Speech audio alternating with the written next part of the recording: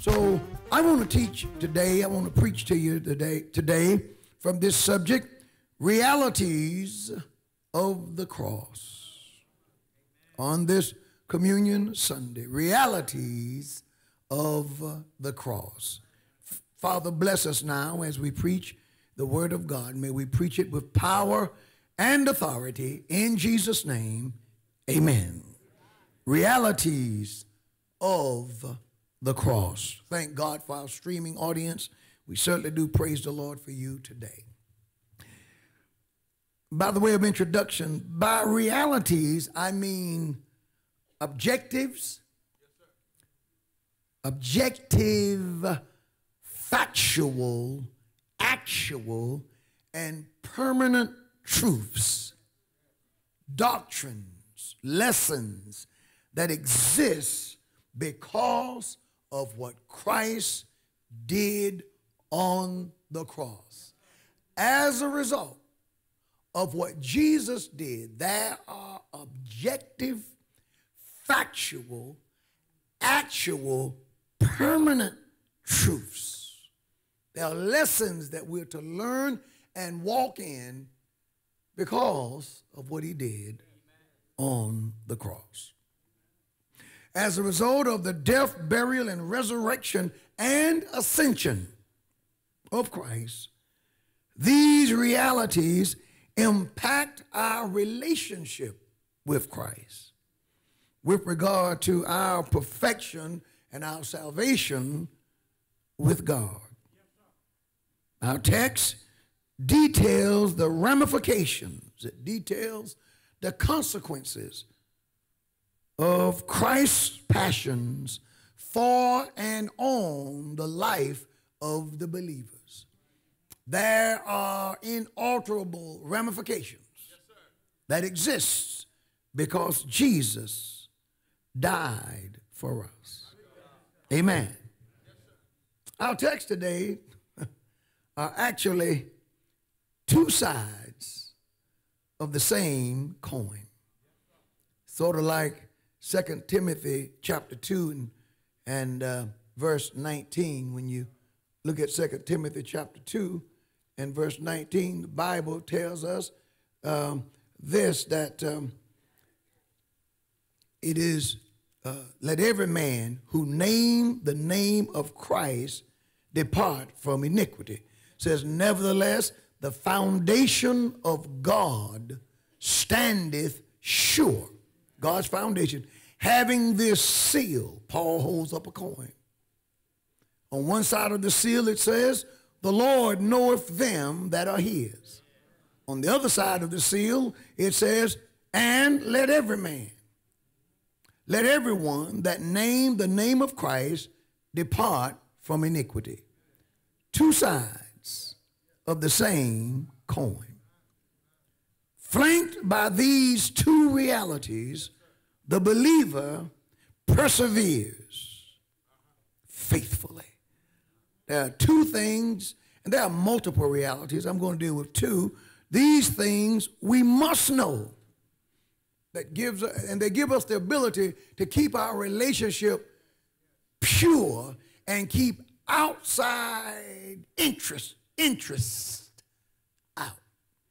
Because the devil is always trying to get involved in your relationship with Jesus Christ. Your relationship with Christ on its purest level, on its most basic level, is it's a twosome. You and Jesus. The devil want to make it a threesome. He gets in and distorts the relationship. Are you with me? Both of these realities must be fully embraced by the believer. I want to deal with the contextual setting. The Apostle Paul, when he wrote to the saints at Colossae, was concerned about the state of the saints. Colossae and neighboring Laodicea in that Lucius Valley in Asia Minor, because heretical teachings were influencing the church. The heretical teachings, they had some religious aspects to them, and they had secular aspects. They had Judaistic aspects as well as aesthetic tendencies and ideas. The heresies, they were extreme. They ranged from circumcision, food regulations, and feast days to believing that all matter, the human body, is evil. So therefore, since all matter is evil and the human body is evil, since the human body is real, it's made of matter, and if you accept the doctrine that all matter is evil, then even after you get saved, when you get born again, what the Lord saves is your spirit, not your body.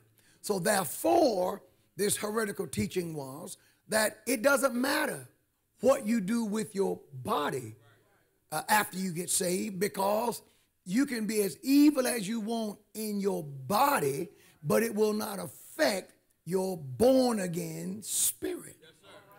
So, in other words, it was the early teachings of easy believism, that you can do whatever you want to do, be with whomever you want to be with, do anything you want to do, and still be saved. So you see why this heresy was making great inroads into the church, because it was very attractive. Let me tell you something, for those who are streaming and listening, and those of you who are here and who will pastor and who will lead, churches that have standards will never be as large numerically as churches that do not. Amen. Liberal churches will always draw more people than the sanctified church, because the sanctified church sets a higher bar. See, the market is not as large when it comes to drawing people who really want to do right. Praise the Lord. That's because people love sin. The Bible says that men chose darkness rather than light because their deeds were evil. I don't want to stop drinking. I don't want to stop smoking. I don't want to stop hating. I don't want to give up my envy. I don't want to give up my fornication. I don't want to come out of homosexuality. I don't want to stop doing what I'm doing. So people who think like that aren't attractive to a church that says you got to stop that. They love the preacher who says we don't bother those kinds of things. Praise the Lord. That's not what the Lord didn't call me to talk about those things. The Lord called me to just encourage your heart. That explains 50,000 in attendance on Sunday morning, because there are no rules. Human beings, the fallen human condition has us all in a place where we all want to be convinced that it's all right for us to do whatever it is we want to do. And we get away with it, and after we finish, we say to ourselves, God knows our heart. So this easy believism called Gnosticism is not new. Amen. It is a philosophy that has plagued the church ever since its inception. Here we are in the first century church, and it was plagued by this philosophical doctrine that made great inroads, because, see, the Gentiles and the people, as they heard the word, before they heard the word of God, they lived in all kinds of sin. Sin was all they knew. Praise the Lord. Wickedness and immorality, murder, strife, debate, low living, uncleanliness, evil concupiscence, a lack of self-control, a willingness to participate in all kinds of sin. People were accustomed to dealing with demons, devils, angelic beings, fallen angels, worshiping the stars. All of this stuff reigned unchecked, unopposed, until Christ. More accurately, until Judaism and then Christianity. The world reigned supreme. People did what they wanted. The order of the day was the law of the jungle. The strong survived. If you were weak, you were killed. The Spartans were known that if the child was born and the child was deformed, they'd kill the child. And they were admired for their lack of willingness to accept people whom they deemed inferior. Or if a human being was born and there was a limb missing, they thought that made that human being inferior. Or if a person was born and they were blind or they were sick or whatever the case may be, then they didn't count those people. They didn't count their dignity and they didn't count their worth. Dignity and worth began to be counted when Jesus came. It was Jesus who said, "Come unto me, all ye that labor and are heavy laden." Not some of you, but all ye. And I'll give all of you who come to me rest. Jesus didn't die for a certain color. Jesus didn't die for a certain economical demographic of people. Jesus didn't die for a certain side of town. The Bible says God so loved the world that he gave his only begotten son. Jesus died for everyone.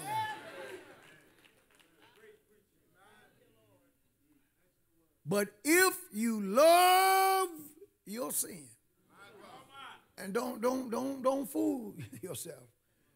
Most people love their sin. Mm-hmm. Why do you think before folk will give up most of their wrongdoing, something bad have to happen to them? Then some people still won't give it up. Man laying in the hospital, his lungs are gone. He can't breathe. They're gone. And all he wants is another smoke. Liver shot. And if he could just get another drink, he'll be satisfied. You done lost everything cheating on your wife, everything being a serial adulterer, everything being out there in the world. And there you go chasing the next dress. Addicted to sin. Well, if a religion comes along that allows you to keep those addictions and still grow in that religion, that makes that religion very attractive.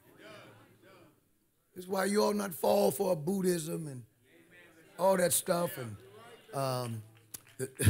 reincarnation and you're going to die and come back and in my next life I'll be this, that, the other. When that religion first came to America, it didn't take off. Because the way it was taught in its truest form, that you die, but you come back as a cow, or as a worm, or as a squirrel. Well, Americans didn't buy that. I'm going to come back as a what? Or you might be a cow.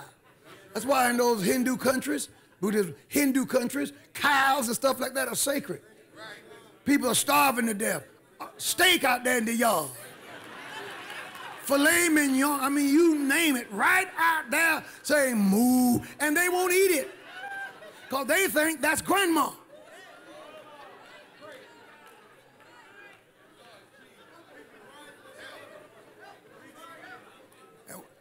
And when they stand before the Lord, Lord, we prayed to you and you didn't provide. God gonna show them all that cattle. Oh, look.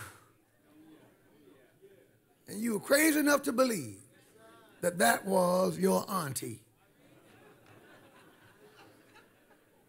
So you know what they did with that doctrine? To get it to make it attractive, they changed it. They changed it and said, "Oh no, you can come back again as another person, and you can get a better shot, and you can redo some things." And so now you even hear Christians now making references. Well, you know, in my past life, I was so and so and so, or in my next life, I may be. No, you keep talking like that. Your next life, you're going to hell. That's going to be your next life. And then the Bible called that the second death. Well, this is what Paul was up against. He was up against Gnosticism. He was up against those who worshiped angels as intermediaries. They believed that the angels were the third person. You could talk to an angel, and the angel could talk to God on your behalf. Better watch it, Catholics. They had intermediaries. Well, the Bible teaches that there is one mediator, 1 Timothy 2:5, between God and man, the man Christ Jesus. See, as Protestants, we revere the Virgin Mary. We respect Mary. We thank God for Mary. But we don't worship Mary. We don't pray to Mary. We know that although she was a virgin, she was not sinless. She needed to be saved also. And she is not, although she gave birth to Jesus, she is not the mother of God. For mother of God, that phrase literally means she's recognized as deity. And she's not a part of the Godhead. She was a wonderful woman, one to be imitated, emulated, and God knows we need more like her. What an awesome woman she was. And she was highly favored, the Bible says, and chosen to give birth to our Lord. And I'm so glad she didn't abort him. My God, today we sure would have been messed up, wouldn't we? What an awesome lady, but you can't pray to her. The mighty Gabriel, the mighty Michael, and all these powerful angels are powerful, but you don't pray to them. That's only, I told you, it's a twosome. It's between you and Jesus. Amen. So they worshiped angels as being intermediaries, and that wasn't good. And what it did was, anytime you bring in something as a help to your salvation and you hold it in that high esteem, that lowers Christ in your eyes and in your worship. So you got to see Jesus for who he is. He's in a category by himself. Ain't nobody Jesus, ain't nobody the Savior but Jesus Christ. Also, the thought was that one could achieve perfection by progressing through a number of initiations and levels of wisdom in spiritual mysteries. That they actually believe that some of these doctrines, if you become a 33rd degree, or worship for master in this organization, a 33rd degree in that organization. Unless you can pledge and go online to join this, that, or the other, that you move up. Bless you, man. You move up as you apply these disciplines. They get you closer to God. Well, I'm here to say that if you can grow spiritually by being the 33rd, 43rd, or 53rd degree in something that God have not endorsed, that if you believe that you're actually more spiritual because you're in that. If you believe, you're quiet now, that you're more spiritual because you fell into aestheticism. Aesthetics deals with the harsh treatment of the body, self-humiliation as you do what you need to do to, praise the Lord, pledge and to be accepted. So all of a sudden now you moved up. See, this is not new. There's always been things in place that takes the place of Christ. Yes, sir. And the implication is for people who are not in these esoteric movements, people who haven't pledged or joined this group or that group, that they don't have the spiritual knowledge that you have. But I'm going to show you where Paul said people who think that way, that their minds are unspiritual. Show you what Paul called fleshly minded.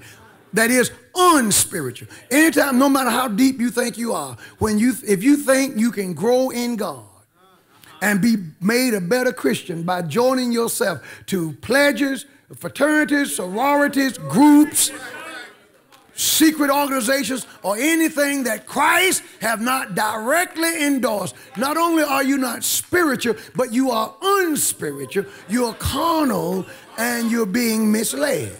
Now don't walk out on me, don't turn that TV channel, and don't stop streaming. You may learn something. For these things are not new. I often say, all you got to do is read the Bible. Praise the Lord. Paul worked hard to grow the believers beyond these false teachings. Let me show you something. He heard, first of all, he learned that they were saved.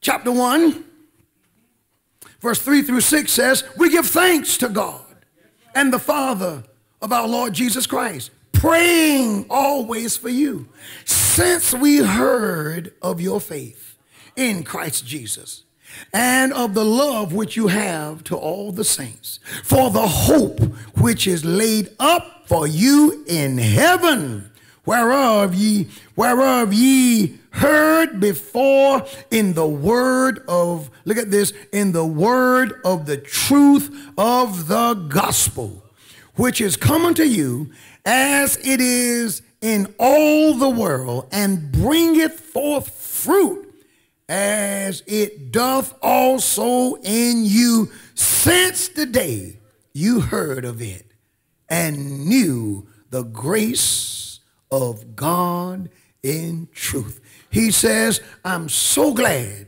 that you guys got saved. We heard about you becoming believers. And then Paul teaches them that all things are fulfilled in the person of Christ. In this same chapter, verse 15, speaking of Christ, it says, who is the image of the invisible God and the firstborn of every creature. That means that Christ, before everything in heaven, before everything in earth, before anything existed, Christ existed. Christ is before everything, so therefore he stands to inherit everything. Somebody said, well, before Jesus came on the scene. There is no before Jesus came on the scene.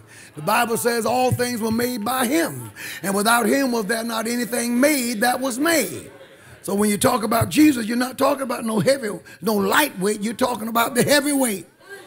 The Bible says, verse 16, for by him were all things created, that are in heaven and that are in earth, invisible, visible and invisible, whether they be thrones. Notice how Paul deals with this now. He attacks these doctrines without naming them in particular. He says all of them, whether they be thrones or dominions or principalities or powers, all things were created by him and for him.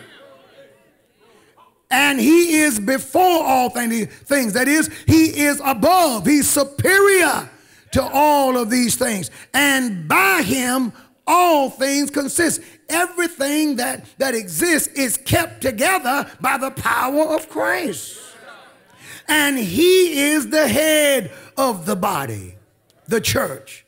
See, because he's writing to the church at Colossae, and he says you need to know that the head of the church is Christ. Don't let these other false teachings and these other philosophies that bring Christ down, that diminish Christ, don't let them creep in. Because the head of the body is Christ. The head of the church is Christ, who is the beginning, the firstborn from the dead. That is, he's the first one to die and to be raised from the dead, never to die again. That in all things he might have the preeminence, that in every doctrine, every teaching, in all things, Christ must be number one. For it pleased the Father that in him should all fullness dwell. That is, nothing of deity lacking. In Christ, everything that we need from God exists in Jesus. So all these other philosophies that are entering into the church, he said, you don't need them. All these other little secret groups you're joining, you don't need them. All this stuff you're pledging to do, you don't need it. Amen. Letting these folk have last rights over your body when you die. It shouldn't be. Because everything that you need from God in the church is in Christ. See, all these things creeping into the church. Oh, I'm making my argument. Verse 20 says, and look at this, and having made peace through the blood of his cross, by him to reconcile all things unto himself.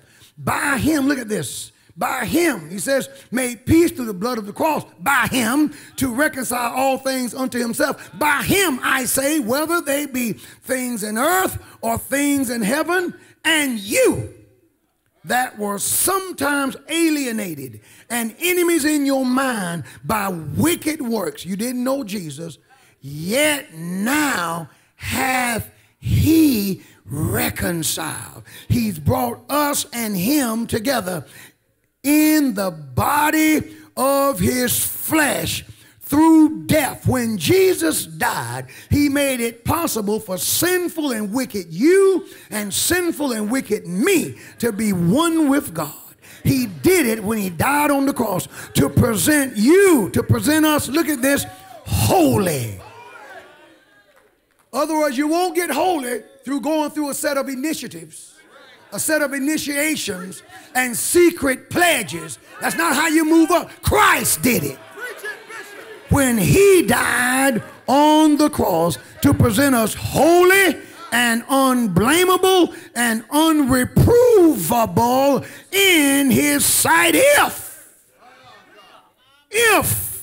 everybody shout if you continue in the faith. Upper room members, those who are streaming, saints of God everywhere, if you continue grounded, you can't begin to vacillate. Now don't go to college and act like and forget everything you've been taught. Don't get a job and forget everything you've been taught. Don't let that girlfriend or boyfriend cause you to almost act like now all of a sudden you can't remember what the scripture says. The Bible says, if you continue grounded, settled, and be not moved away from the hope of the gospel. Look at this, which you have heard and which we preach to every creature which is under heaven, whereof I, Paul, am made a minister. So he warns them that all things are in Christ, and then he works hard. He works hard to grow them. Saints, I want you to grow spiritually. The things, it's amazing to me when I see Christians, when I see people who've been saved for years. To me, it is the ultimate admission of stupidity. If you've been saved for years, walking with Jesus, then all of a sudden you leave the Christian church and become a 5%er. Somebody can convince you that you're a black Hebrew. All of a sudden the comedics and all these other crazy doctrines fill your mind. All of a sudden you begin to believe stupid things. And someone, you've been walking with Christ, and somebody can come along and hand you some documents printed in the basement and have you questioning the authority of Scripture. Oh, as your set man, I am working hard to cause you to mature to where you won't be vulnerable to those things. But you got to work with me. Paul said in chapter 1, verse 28, whom we preach, warning every man and teaching every man. See, John, we can't do anything but preach and teach. That's it. Well, what is the church doing? The church ought to be doing more. Well, sometimes it ain't the church. It's that you don't do your part. Now, after I preach and after I teach, I've done my job. It ain't my job to follow you. It ain't my job to go to the college campus with you. It ain't my job to follow you home. And I'm not going following you home. I'm going home. So, well, don't you think you can do something else to help these people beyond preaching and teaching? No. Well, what is the church doing about abortion? We're preaching against it. We're teaching you that it's wrong. We offer to help you, but we can't do no more than that. There is a responsibility to the student. You up there at school blaming all the teachers. Done lost your religion, cussing the teachers out. When the truth is your child is lazy and you are. Why don't you sit down and help them learn something? Why don't you apply yourself after school? There's a part that you got to play. I'm not going to die for you now. I'm telling you, Jesus died. Didn't you hear me sing that? Jesus died, and he rose again. Ain't no point in me dying. I'm going to take a few days off next week. Don't call me. Oh, but Pastor, I'm preaching, and I preached and I taught in the convocation. I preached in the convocation, and I'm preaching this morning. Now, if with all of that, and yesterday I was at the hospital between Wake Med and the UNC from 10 till about 5 p.m. in the afternoon. After all that, now, look.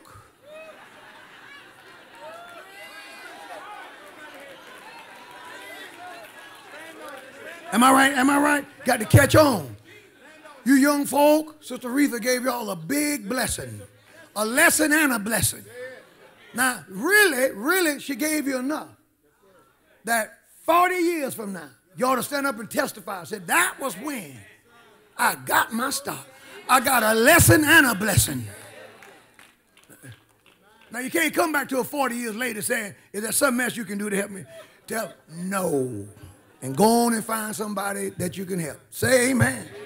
Some of us want 50,000 chances. Life don't offer 50,000 chances. You don't get that many do-overs. Do you hear me? You don't get that many do-overs. I don't raise my children twice. I raised them one time. Praise the Lord.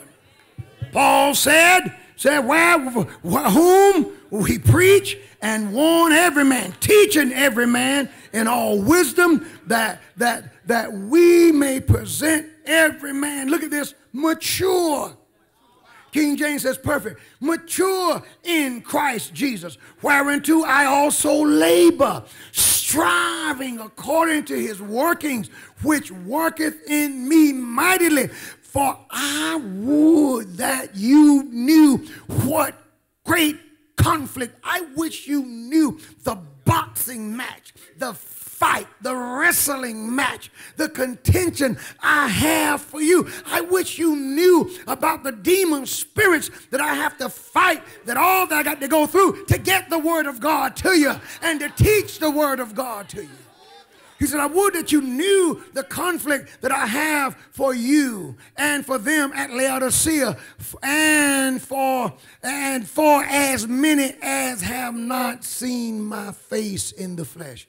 So they never met him. That their hearts might be comforted, being knit together in love, and until all riches, you don't mind we read the Bible, do you? All riches of the full assurance of understanding. I want you to know this thing. Look at this, not through just, I got a feeling everything will be all right, but through the full assurance of understanding, to the acknowledgement of the mystery of God and the Father and of Christ, in whom, look at this, in whom are hid, in Christ are hid all the treasures of wisdom and knowledge. What you doing dabbling in this and dabbling in that, when in Christ all the treasures of knowledge that you need you can find in him.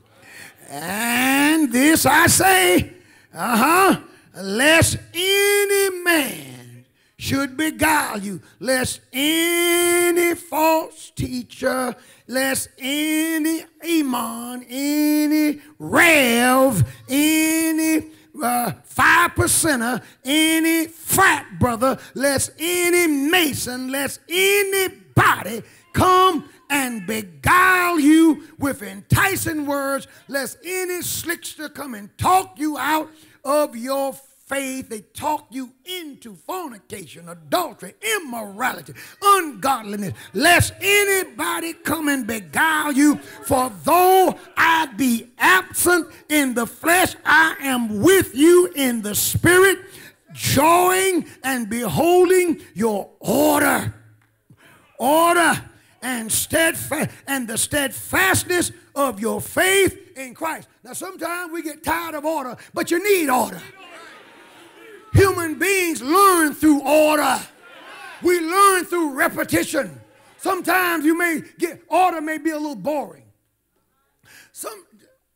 Everybody who's been married for a long time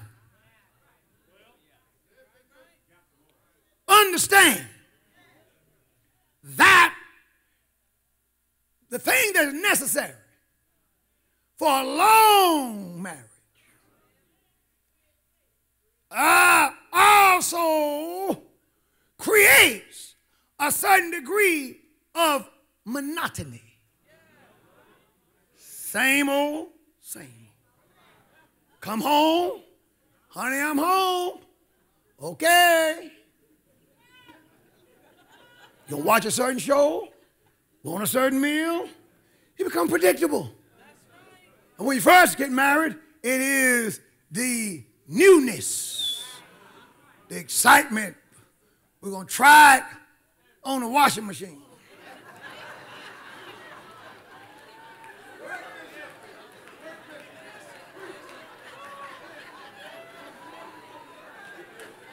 In the garage.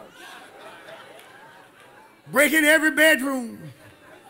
Oh, yeah. Sideways. Whatever. Become a contortionist. But if, as time go on, you try to keep that and you mistake that as the strength for your marriage, you're going to soon leave your spouse. Because over time, there has to develop a consistency, a sameness, a order. Praise the Lord. Order. Every service, it seemed like to me at a certain time, first lady have words, and this one does that, and that one does. Order. That has been the key to the consistency. We can't make it changing every 3 months. Oh, I heard, oh, did you hear over here at this church they're doing, well, let's bring that up. Let's do that now. Then you hear about something else they're doing. Okay, well, let's try that now. Then you hear about something, okay, let's try that. No. Try that in your marriage and see what will happen. Some of us, our children are messed up because they've had too many daddies.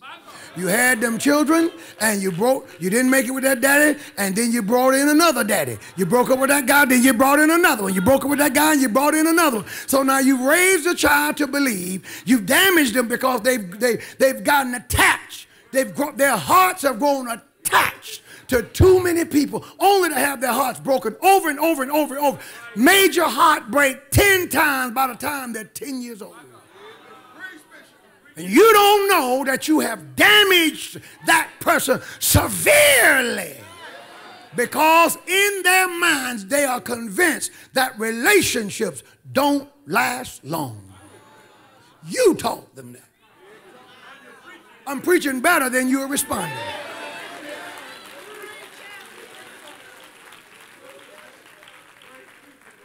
Somebody shout, order! Paul says, wow. We, praise the Lord, behold your order and the steadfastness of your faith in Christ. Every believer has to develop a pattern. They ought to know, don't call at a certain time because they're praying. Oh, it's Thursday night, 7:30. Oh, they're at church. Oh, it's Sunday morning, 11 o'clock. And then no need to call in your house. That's the main time at the Wooden household the phone don't ring. Not unless it's some telemarketer, he hadn't figured it out yet.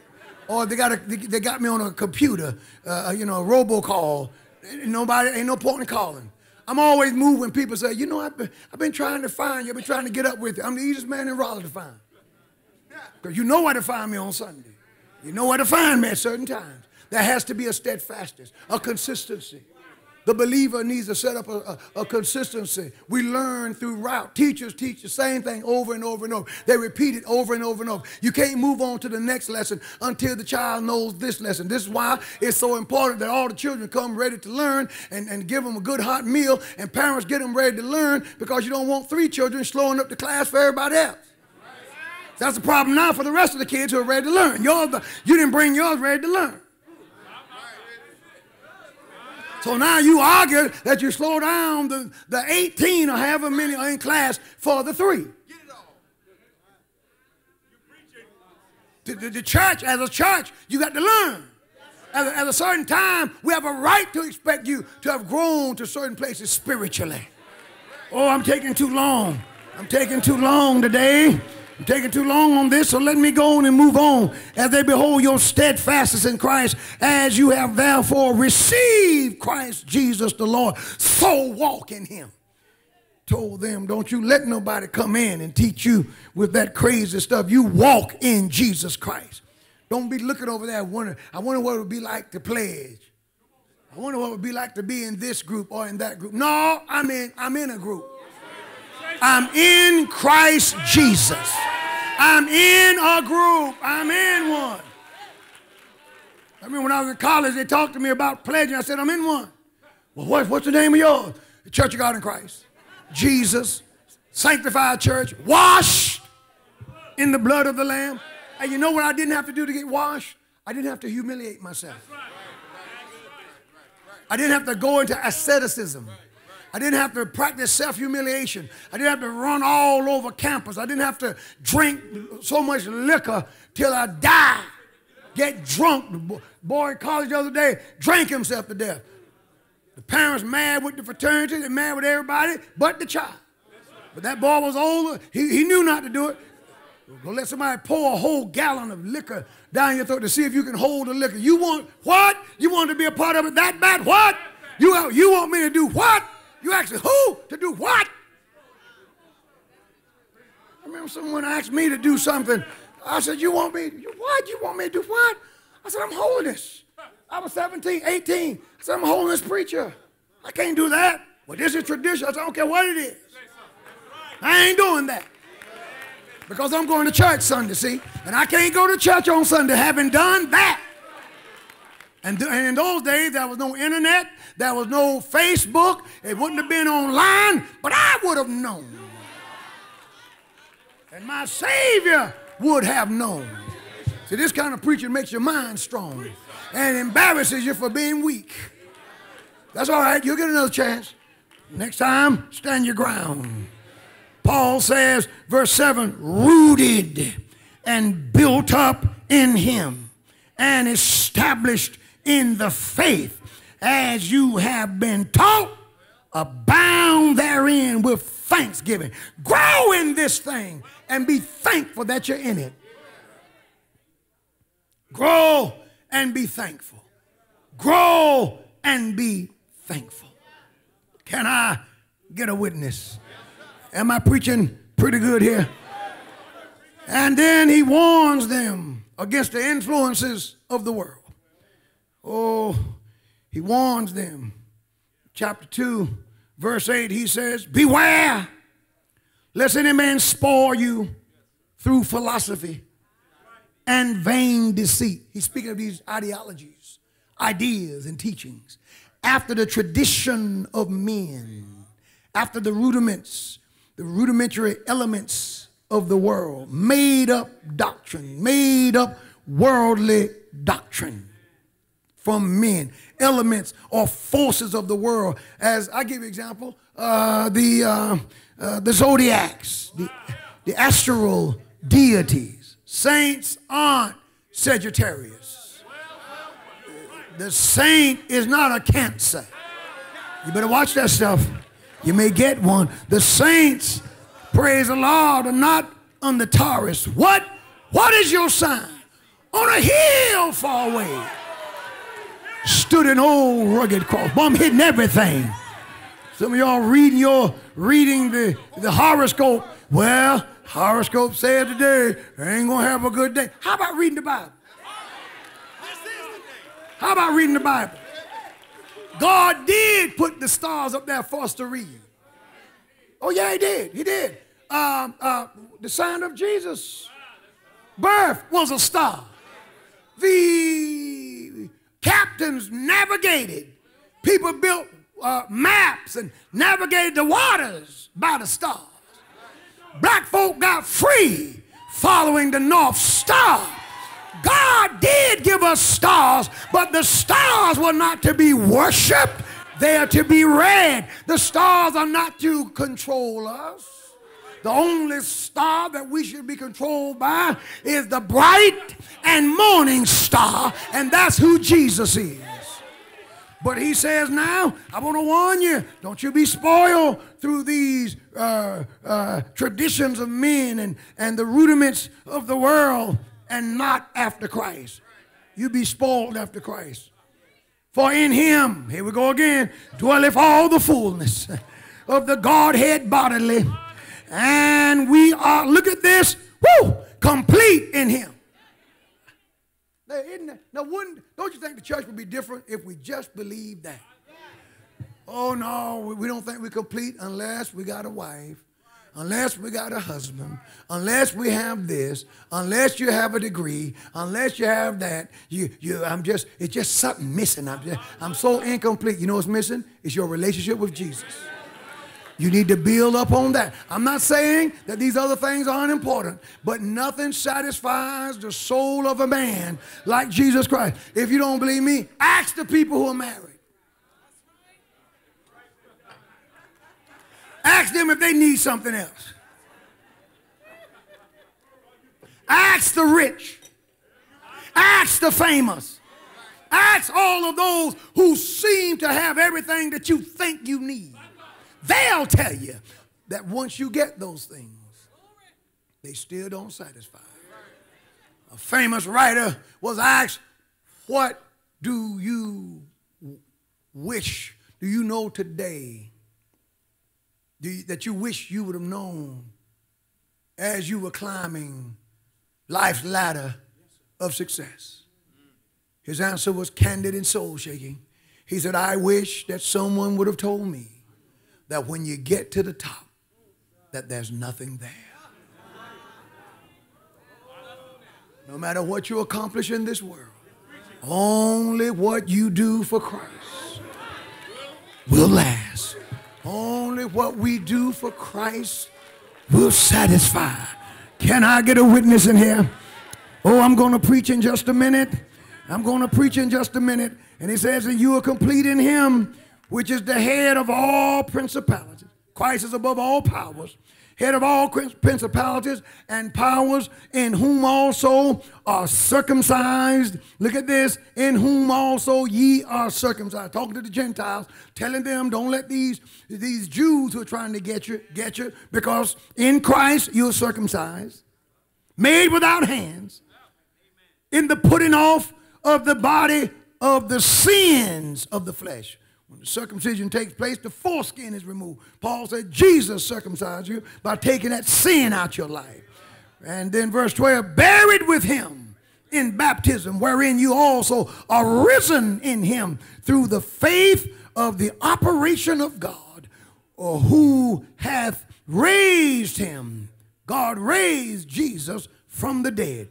And you, being dead in your sins, and the uncircumcision of your flesh, good God Almighty, hath he quickened together with him, having forgiven you all trespasses. A big thank you goes there.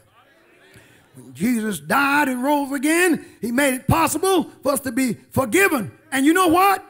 God had a certificate of debt against all of us. The Bible says, look at this, and blotting out the handwriting of ordinances. That is the certificate of debt that was against us. You know why it was against us? It's because we were guilty, which was contrary to us. It opposed us because we are guilty. And this is an allusion to the law because men were not able to live up to the righteousness of God. And Jesus, even though we were guilty as charged, the Bible says, and took it out of the way, nailing it to his cross. Jesus died for the guilty.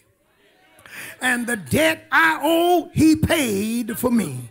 Can I get a witness? And look at this, it says, and having spoiled principalities and powers, these demonic powers, he made a show of them openly, triumphing over them in it. That is, when Jesus died on the cross, God Almighty, he defeated all demonic powers. Let no man therefore judge you. Don't you let these people make you feel like you're less by meat or drink or in any aspect of a holy day or of the new moon or of the Sabbath. Telling them Gentiles, don't let these Jewish Gnostics make you think that you are somewhat less because you are not adhering to a set of religious ordinances that they put in, praise the Lord, that do not pertain to you, which were put in place until Christ came. Verse 17 says, which are a shadow of things to come. But the body, the truth is of Christ. Then it says, now going to, praise the Lord, these mystics and these deep folk with these other doctrines that are contrary to our teachings. He says, let no man beguile you of your reward in a voluntary humility. That is, this is aesthetic teachings, self-humiliation, harsh treatment on the body, mocking humiliation, you putting yourself through all kinds of degrading activities so as to join their group. He says, don't let anybody do that to you.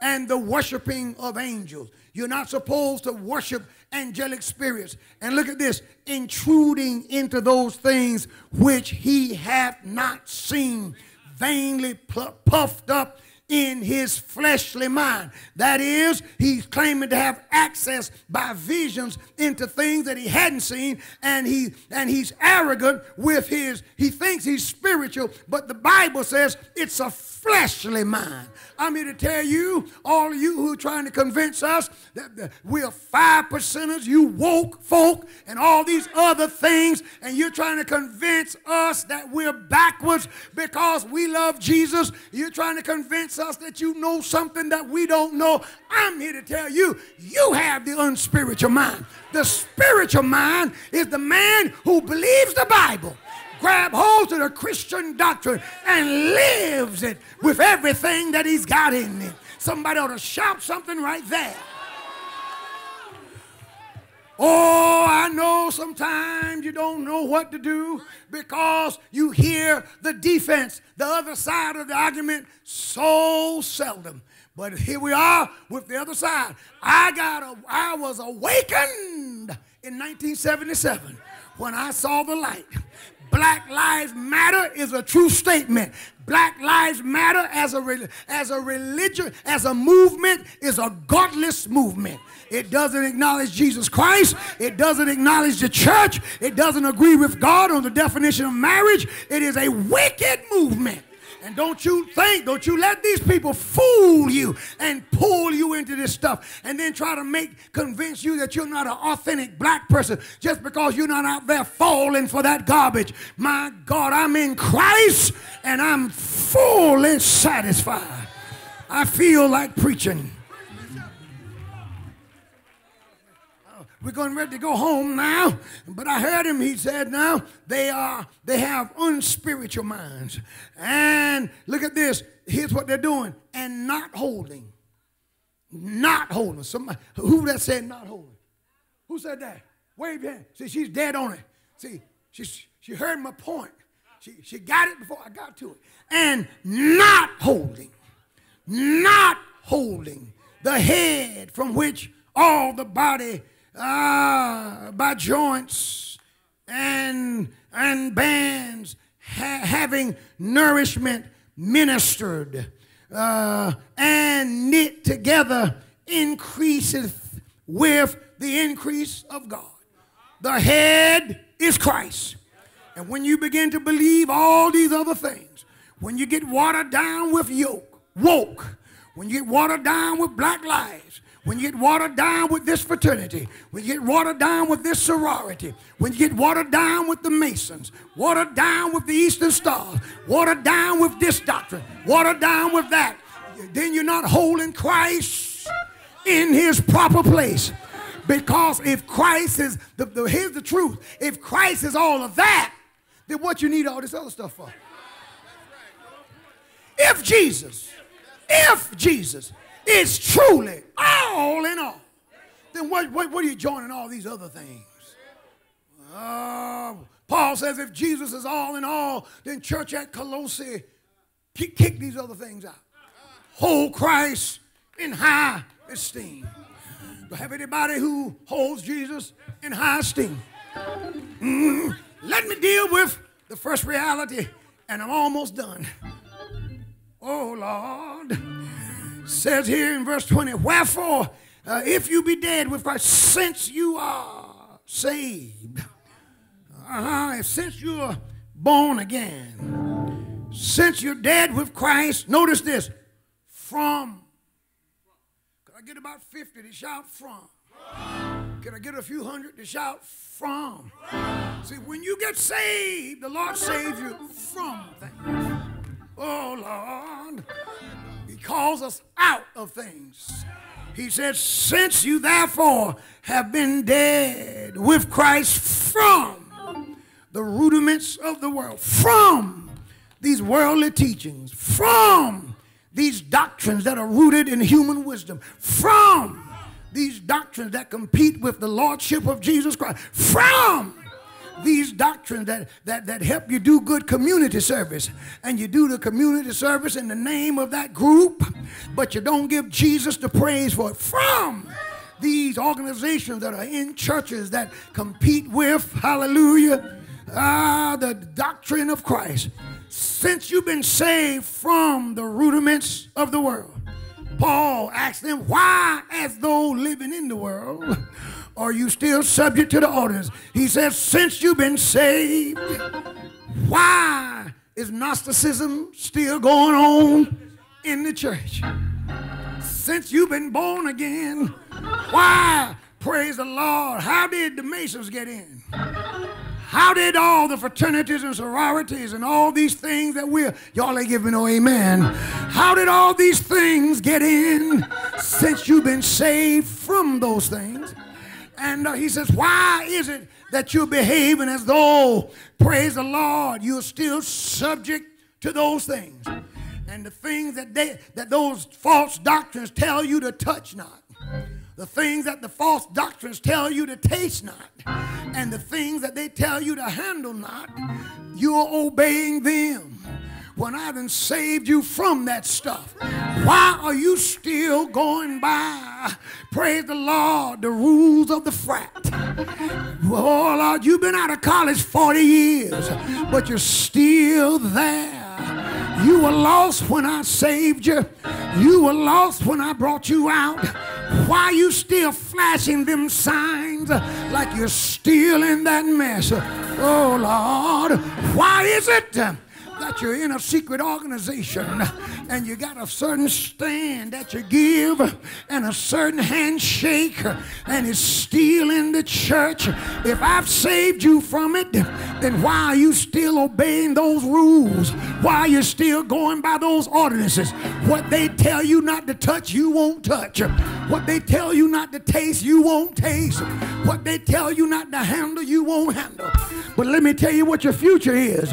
It says, which all are to perish with the using. If you hold on to that mess, you're going to be destroyed. I want you all to know, who are streaming and who will hear this message on delayed basis, that we have good attendance today, but the saints, hallelujah, they're a little stingy with the amens. And I know when you're listening, you're learning But I enjoy just poking a little fun at you. Isn't it amazing that we're submitting ourselves to doctrines that have no eternal power? Isn't it amazing that some churches, as a draw, they use organizations that have no place in the church as a drawing card for that church, and those things compete with the lordship of Jesus Christ. And you may say that they don't, but they do. If they're doing in your church, they're competing with Jesus. If you're giving it a ritual, you're competing with Jesus. If you swear an oath to those things, it competes with Jesus. If you pledge your allegiance, it competes with Jesus. Good God Almighty, if you got a secret handshake, if you got a secret ritual, if you got a secret vow, it competes with Jesus. For Jesus is the light of the world. And when Jesus saves us, he calls us out of all that stuff, because he says, I want to be the one. I want to be the one to satisfy you. I want to be the one to open doors for you. I want to be the one to give you connections. I want to be the one to help you move up the ladder. Good God Almighty, I'm enough. Could I get about 10 people to shout and declare that Jesus is all I need? Yeah! Yeah, Lord! Ah, yeah!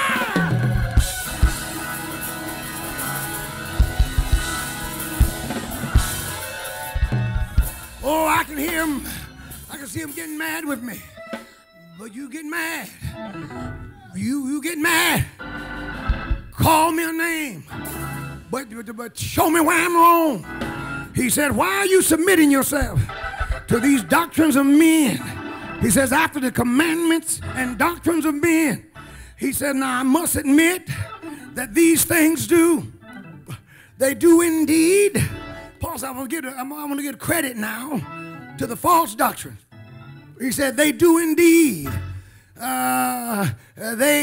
Which things have indeed a show of wisdom. Oh yeah, you can name some good things that they do. Oh Lord, you can have a fish fry and give the money to the homeless. You can put on a drive and help folk in the community. Oh Lord, good God Almighty, you can invite the doctors out and let the medical people take everybody's blood pressure and swab their mouths and do a good public service. Paul said, yes, I'm not saying that they don't have good things. It's a good thing for folk to put on a march to raise money to cure cancer. They're going to have a walk to cure this disease, a walk to cure that disease. The problem with these walks, if they walk at 11 o'clock on Sunday morning, you ought to walk on Monday. You ought to walk on Tuesday. You got 6 other days that you can walk. Why not walk after service? Why not walk in the evening? But no, you got to compete with Jesus. And that's why they're not as successful as they could be. What am I saying? Nothing and nobody should rival Jesus Christ in your life. Do you love Jesus? Let me hear you say yeah. Yeah! Yeah, Lord. Thank you, Jesus. He said they do show indeed wisdom in will worship and humility and the neglecting of the body. He said, yes, it's true. To join these groups calls for a degree of discipline, will worship, mocking humility, neglecting the body. He said, but the truth is not to any honor of the satisfying of the flesh. He says, after you go through all of that and you get in all those groups, they do not curb your appetite of self-indulgence. You're still the same you. He said, but if then you've been risen with Christ. So the first reality is that Jesus, the death of Christ on the cross, demolishes once and for all the wisdom of the world that is contrary to Jesus Christ. The truth is, these other things have no value because they're contrary to Jesus Christ. None of these things are of any value in growing you spiritually. You need to participate. In fact, it is a detrimental.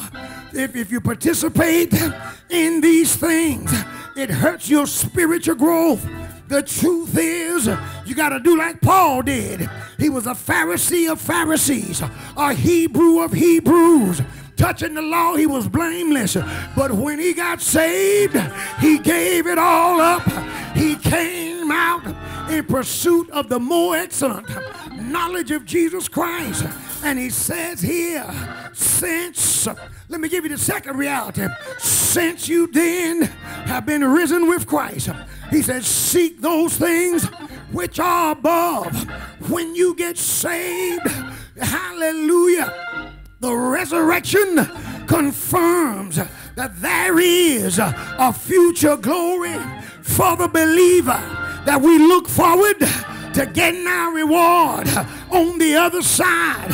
And once you get saved, that there comes a shift in your thinking.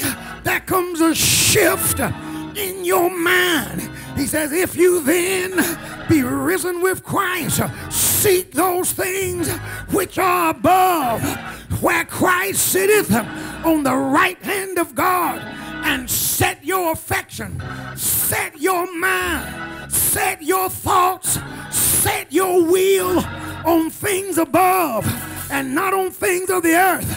For you are dead, and your life is hid with Christ in God. I want you to know that you belong to Jesus. And when Christ, who is our life, shall appear, good God Almighty, we're going to appear with him in his glory. And since there is a coming glory, he says, mortify. I know they've been trying to tell you that all matter is evil. I know they've been trying to tell you that you can do anything you want with your body and it won't matter. But Paul says no, just because there is something waiting for us on the other side. He said mortify the members that are upon the earth. That is, you got to put to death those things that are in the flesh. He comes at fornication, premarital sex, extramarital sex. He says, let it go. I can't get no help. He says, give up premarital sex, uncleanness, inordinate affection. It ain't even right for a man to love a man like a man's supposed to love a woman. It ain't right for a woman to love a woman like a woman's supposed to love a man. I know that Obama said it doesn't matter who we love, but he told a lie from the pit of hell. It does matter. You ain't supposed to have the affection for a man that a man should have for a woman.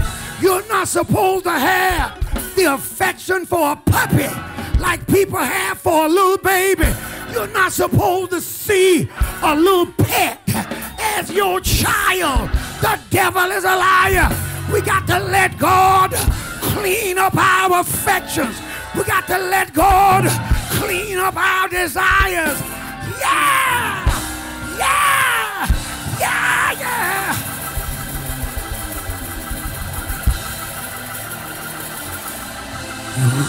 Somebody lift your hands and say, Lord, clean me up. Woo! concupiscence, and covetousness, which is idolatry. Things you covet, you make a god out of those things. That's idolatry. He says, for which things' sake the wrath of God cometh upon the children of disobedience. The reality is that when you get in Christ, because there's something greater, we shed these other things. We shed these other things. The reality is, he says, despite what they're trying to tell you, when you get in Christ, you do indeed mortify the deeds of the body. You do indeed attack the cravings. You may not be able to help. You may not be able to, praise the Lord, prevent a certain craving. But thank God that when that craving rears its ugly head through the blood of Jesus, you're able to kill that craving. You're able to attack that craving. You attack it with prayer. You attack it with scripture. You attack it with systematically aligning yourself with the Word of God. With the Word of God. There are all kinds of the human body, our fallen nature. It's amazing the things that we can think. It's amazing how low the human mind can go. Oh, it's amazing what it can crave. But the Bible says that we can kill those things.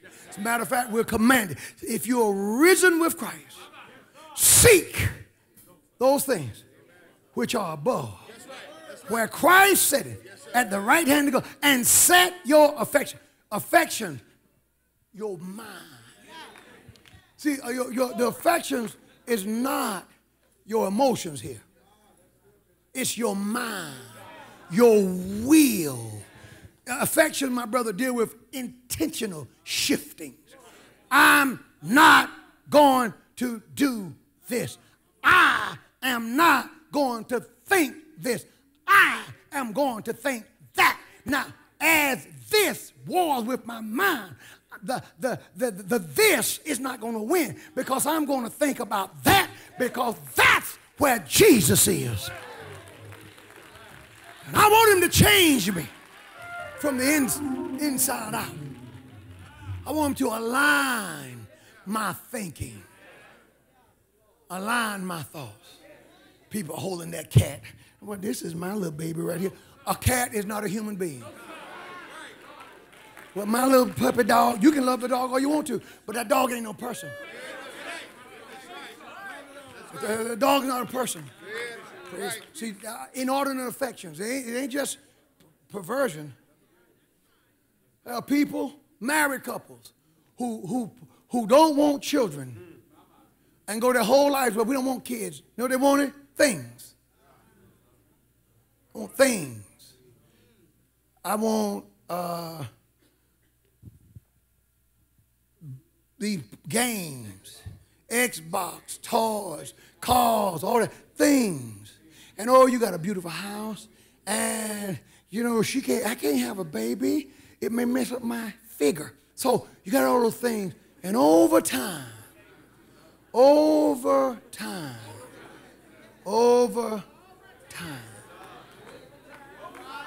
you learn that thinking was flawed.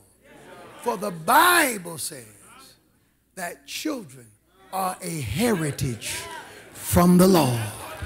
That's what the Bible says. The Bible didn't say that children cost money. The Bible says that children are a heritage from the Lord. Now, your steps done got slow. Your eyes are dim. Your mind ain't as sharp as it used to be. You don't play Xbox no more. That car, long gone. And the ones you now have, you can't hardly drive. And you're surrounded only by people that you got to pay. That's right. That's right. And you can't go back and get that time. Inordinate affection will mess you up It will have you placing your mind. You are so, you were so busy. You couldn't see. You couldn't see how neglected your husband was. You couldn't see how neglected the wife was. You couldn't see how neglected the children were because you were focusing in an inordinate way. Inordinate, too much. We praise the athletes. Yeah, so-and-so. He got 8 Super Bowls, but look at, he was so dedicated to the game that he had 3 marriages to fail, and some of his kids got in trouble, and his daughter committed suicide and all that. But you know what? He never missed a practice, and he always showed up on time. And we praise him for that. We praise him for that. That's inordinate. He would have been better off to never get a Super Bowl and raise his children. Never win. And give that boy, little boy, he's standing there, a champ, little boy standing there thinking he's a girl. And we invite him to teach us life. And he won't own up. He won't say, you know what? Instead of saying, I support my son, boy standing there look like a girl. Instead of saying, I support him, he should say, you know what? Let me tell y'all something. This is my era. When I didn't see it when I should have saw it, and then when I did see it, I was so busy, and I wanted to be so politically correct that I went along with it. And then other people then who are not as successful according to the world's definition, they begin to go along with this stuff. And we concentrate on things to the expense of our family. Some of you, the devil have called you to see your children as a liability. You see your family, you actually view your family as obstacles that hold you back. That's inordinate. If I didn't have these children, I could do thus and so. That's inordinate.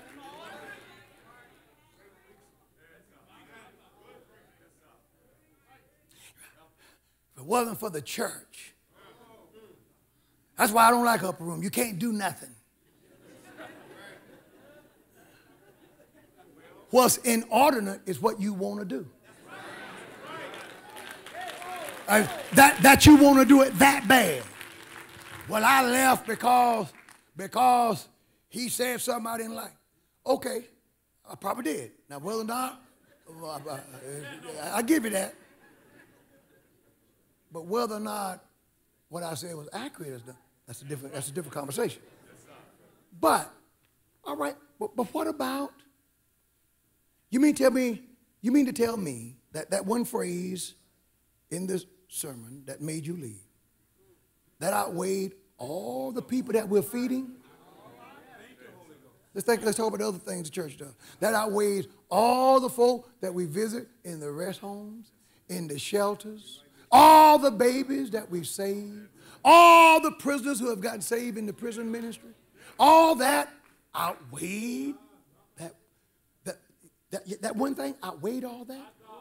That's inordinate on your part because nobody agrees with anyone all the time.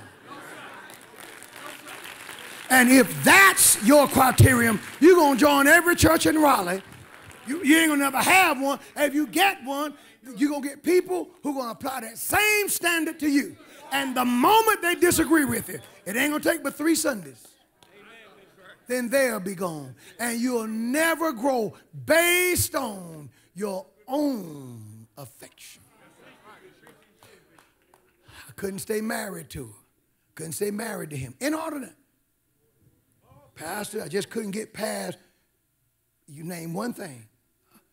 You bring up 9 other things. Well, yeah, I like all that. But there's one thing. I'm not talking about sin. I'm not talking about cheating. One thing. And that one thing outweighs everything else. There's something wrong with that thinking. Because no human being is perfect. I talked to men one day in our men's meetings on Tuesdays. and the brothers really show up. The main ones who need to hear it don't. I said, now when you praise the Lord, think about things, about your spouse that you find that may be unattractive to you. Let me tell you what helps you. Y'all lean in. What, Pastor? She finds things about you that's unattractive to her. Now sit back. Everybody's got something. Hey, everybody. Ain't nobody all that. Everybody come with something. Something to overlook. Something that to put up with.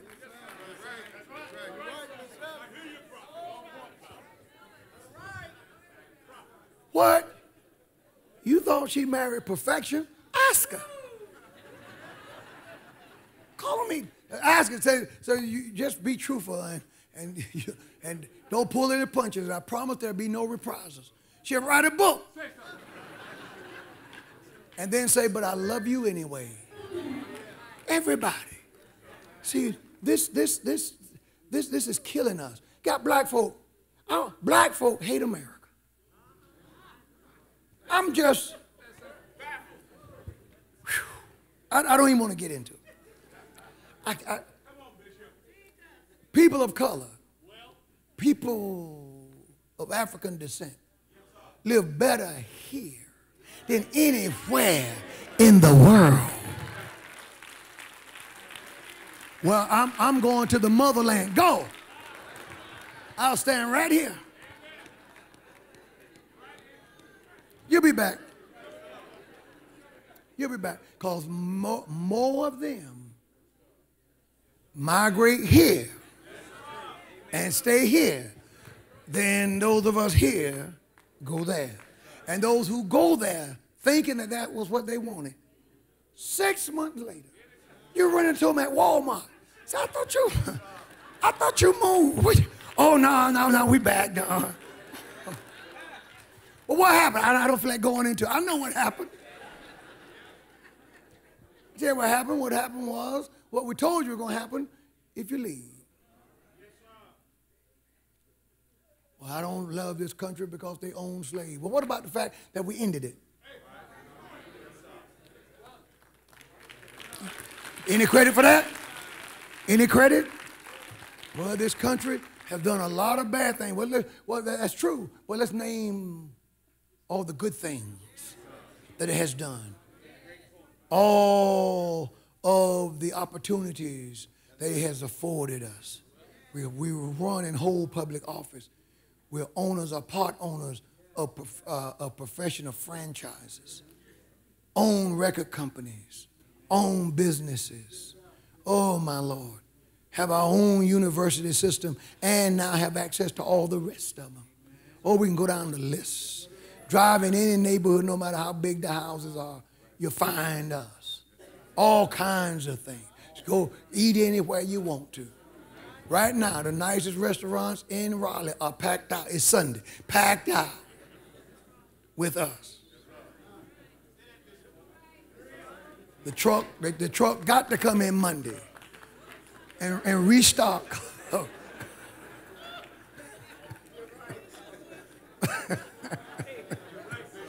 all of these blessings, and you stand up there mad. I ain't gonna say the prayer of allegiance. I'm not gonna honor the country. I'm not gonna honor the country. I'm mad with the police.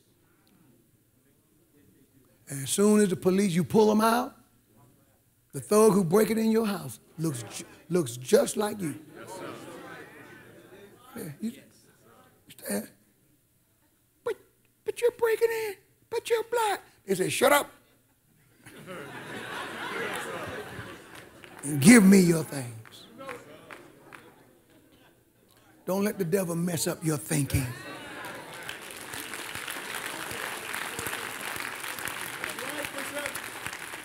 I've preached long enough.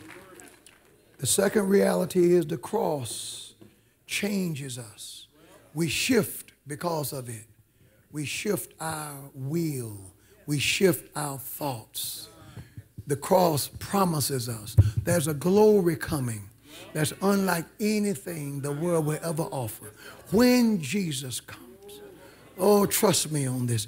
When Jesus comes, the things that he has for us, the blessings that are in store for us are unlike anything that we will ever be able to imagine. It is true that one day in God's kingdom we'll pay for it all. And because we look to that, then in the meantime, what we do is we work on ourselves. We don't work on ourselves to get saved. We work on ourselves because we are. Because we are. And we want to continue in this. We want to walk worthy of the vocation wherein we are called. We want to represent the Savior who has done so much for us. Because we are saved, the reality of it is you don't have to submit to the doctrines of this world. You have to join this group and that group and pledge over here and pledge over there and become a part of this and become a part of that because you want to do that so you can be connected and get ahead. No, no, no, no. Come out and be free. And let the Lord elevate you.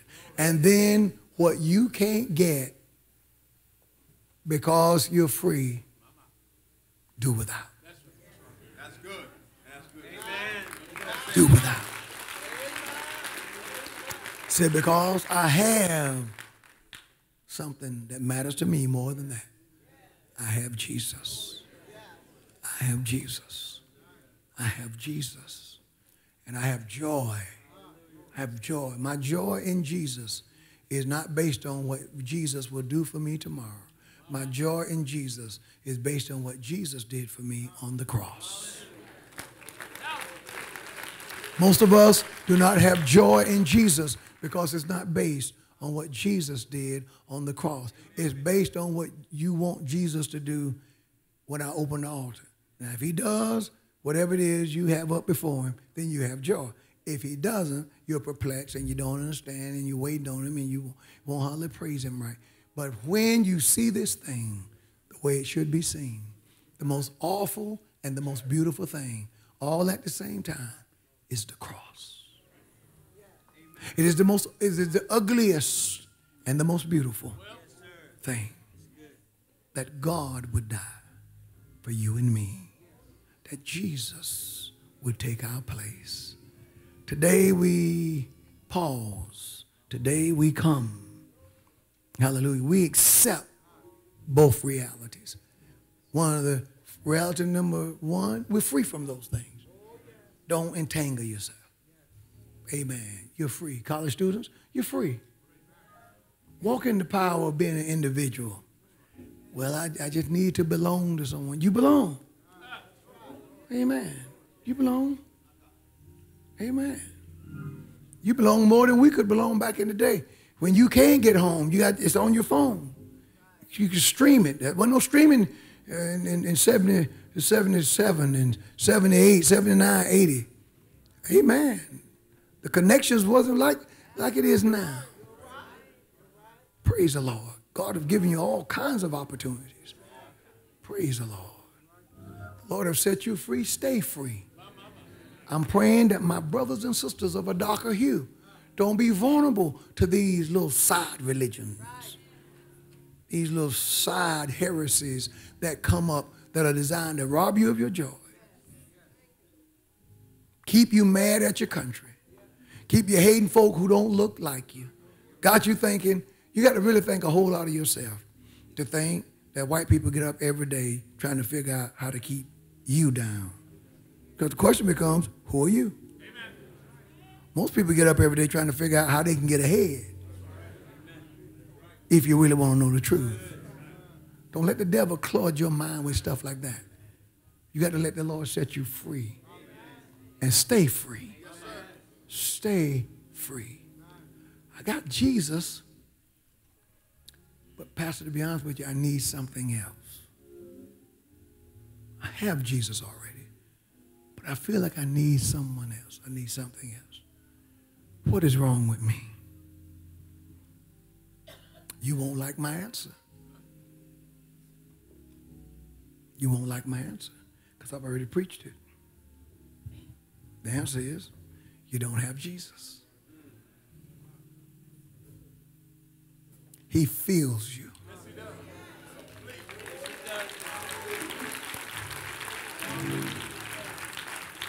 Or perhaps you need to pursue him greater. Don't look somewhere else. Well, I visited the mosque the other day, and I couldn't find it down there. You know, a lot of black men are vulnerable to that Muslim thing. Other day, it was 99 degrees. Brothers standing there down there by the light, handing out newspapers in their suits, proud to work their way up in the Nation of Islam. And we can't hardly get our men to come to the Christian church. We can do better. We're getting ready to take communion. But I want to know before we receive it, who will embrace these realities? Because of what Christ did on the cross. I don't have to be bound in man's religion, and I'm going to set my mind on the things of God. And while concentrating on him, I'm going to work out with Christ's help through the Holy Spirit the cravings and the sin of this earthly temple. The reality is you got to do it. You have to do it. The reality is it's God's calling. If I'm talking to you, stand right where you are. Stand right where you are. If I'm talking to you. Hallelujah. Stand right where you are. I want the Lord. I want the Lord. I want the Lord. I want the Lord. I want these things. I'm going to pursue Jesus. I'm pursuing Jesus. I'm pursuing him with everything that I have in me. For he is my God. He's my keeper. I want Jesus. I'm pursuing the Lord with everything that I have in me. I'm going for him with everything that I have in me. I'm pursuing the Lord. Coming out of whatever I shouldn't be in. That relationship that you know that God's not pleased with. You got to let that go. And you won't stumble out of it. You have to be intentional about it. Get off the line. How about stop studying these things? Pastor, they just piqued my interest. You have to ask yourself, why am I so interested? See, curiosity, you can question that. Why am I following this line of thought? Challenge it. I guarantee if it's not of God, when you challenge the why, it'll go away. You know what it is? It's a spirit of deception trying to pull you in, to lure you into something that God don't want you in. Because that devil, that demon knows that once he gets you in, he can get you in so deep till it's almost impossible to get out. Some things is hard to get out of. And the proof that's going to be so hard to get out of is that you were so weak that you fell into it in the first place. That's the trap. That's the trap. But today, we're embracing the realities of the cross. In the name of Jesus. Father, we stand before you today, those who have joined us online, those who are streaming there, we're praying, you're praying with us. We're praying with us. We come against ideologies, doctrines, things that are trying to intrude, to work their way into the Christian church, into the holiness church, that shouldn't.